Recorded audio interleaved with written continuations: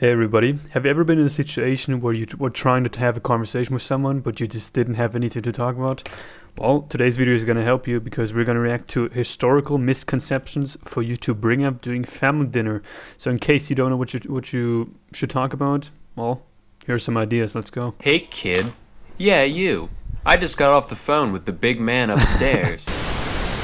And he told me that I need to clear a few things up around here. So without further ado, here's 10 pieces of malarkey that you might still be spreading. Number 1. Nobody was ever burned to death at the Salem witch trials. Of the accused, 15 died in prison, 19 were hanged, and 1 was squished to death. That last one is way more interesting than any— Yeah, last one is pretty good, right? I mean, squished to death sounds like a good ending, right? Cremation, by the way. Dude was a badass. His name was Giles Corey. He was 81 years old and so done with the town of Salem's garbage that he wouldn't even dignify the trial with a plea. So the town stuck him between 2 boards and stacked rocks on top of him in an effort to draw out a confession. But every time they tried to get something out of him, all he would say was, "More weight." This went on for 3 solid days until he finally died, never giving any indication as to whether or not he was a witch. One can only wonder. Number 2, the OG Buddha wasn't the obese guy. That's Budai, a Chinese folk character meant to represent Maitreya, aka Future Buddha.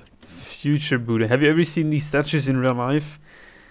Oh, I think I've only seen them in as a small version, I'm pretty sure. Now this shirt is double sad. Number 3, Buddha wasn't a god either. He was just a guy named Gautama. Now this shirt is triple sad. Number 4, ever heard of a vomitorium? Turns out no, it's not a place where Roman nobles would go to make room for more pheasant spleen and lobster eyelids. It's just a big entranceway to the Colosseums that hordes of peasants would— Wait, a vomitorium? Present infinitive where I am sick. Oh, intransitive, I'm sick, I vomit, puke, throw up, I vomit up force.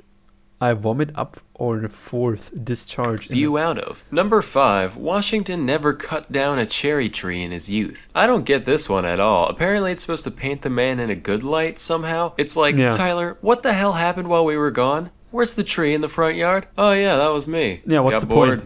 Just felt like vandalizing something, you know?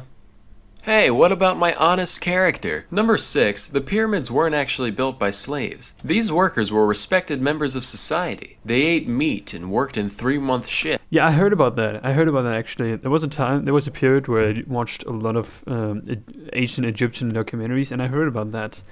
Now, granted, there probably were slaves at some point, but if you think about it, it took a lot of coordination to do, if you think about it. I mean, even now, is it really solved on how they were built?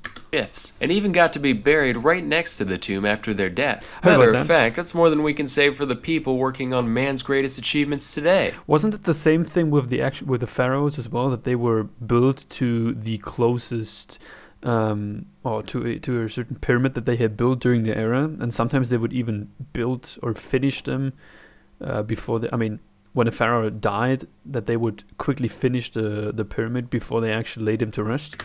If I spent years of my life helping to build the space station, you're damn right I'd want the Salmonella Memorial Corpse Receptacle floating along right next to it. That would be amazing. Number 7, the Great Wall of China is not the only man-made object visible from space. I don't know where you dipshits got this one from. First of all, there's no way you could see it with the unaided eye. The wall is like 30 meters thick at most, while the distance to outer space is generally recognized to be 100 kilometers up, known as the Kármán line. To give some perspective, that's like me holding up a standard-sized guitar pick from across the entire length of a football field and asking you what color it is. Also, there are plenty of man-made objects that are way bigger in terms of local surface area than the Great Wall, so even if it was visible, there's no way it would be the only one. Number 8, you might have heard this one before. You know, Hitler was a jerk and all, but hey, he made the Autobahn, so at least he was efficient. Well, actually, Hitler didn't create the Autobahn. That's right. It was already there. He just helped expand it into newer territory. True. In a similar vein. True, I even heard that during history class. I think we had to do a small presentation about that.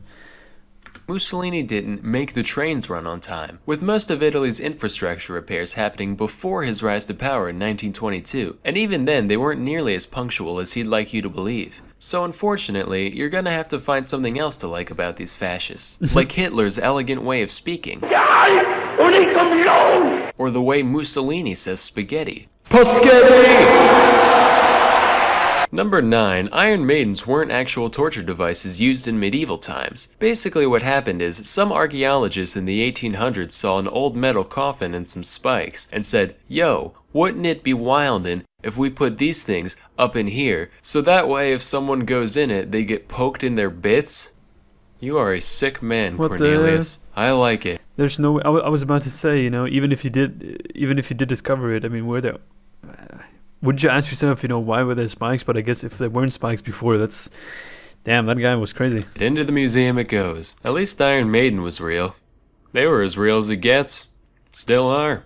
And don't you forget it. Number 10. Einstein never failed math. He had mastered both integral and differential calculus by the age of 15. 99% chance this one was just made up to make glue eaters feel better about themselves. Well, congratulations, Dimitri. Looks like you failed pre-algebra for the 3rd time. Brady still can't graduate. Well, hey, that means I'm still on par with famous smart science man, so, yeah, worship me. So it just goes to show that we've all got a lot to learn about the world around us. There you go, folks. In case you have nothing to talk about during your next family dinner, there are some things you can talk about, and I'm sure you have plenty of responses from other people that totally know everything about history. So I'm going to watch a couple more of these. You have a good one. Bye.